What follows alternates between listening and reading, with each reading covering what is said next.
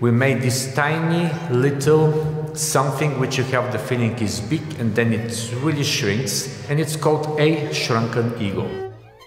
Can you imagine that you have something big and then this something big kind of shrinks?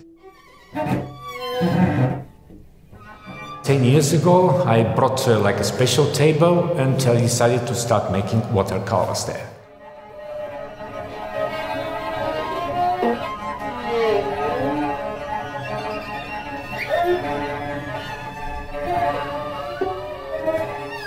Color adds something additional to my way of telling, in a way, absurd stories. And then came the time when the word fuck began to rule all other worlds, in all languages. It became the master word and people got used to it. A middle finger happens to have a very delicate and gentle personality. Doing his job properly is a real burden, and the number of working hours grows every day too. There is no sense if you have only the text, neither there is only sense when you have only the image. They're kind of one unit. An octopus became so fat because of the global warming that his tentacles were not able to move him anymore. Some good news though, the tentacles will receive a government grant to keep moving themselves. Most of the stories they're really silly and very sarcastic, not only to the world around, but to myself. And there is a very old work from 1987.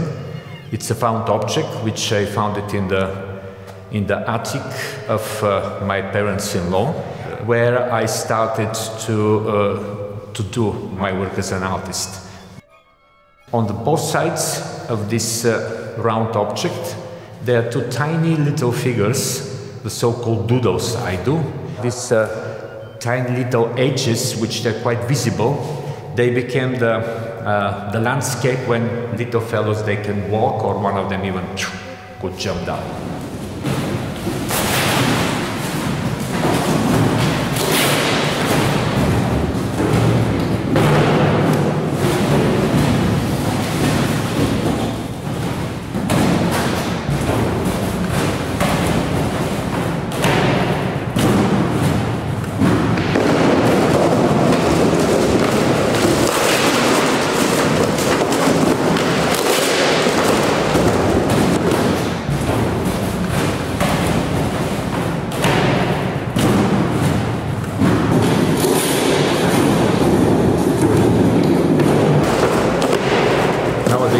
In a really very hectic and very nervous and very intense society and life.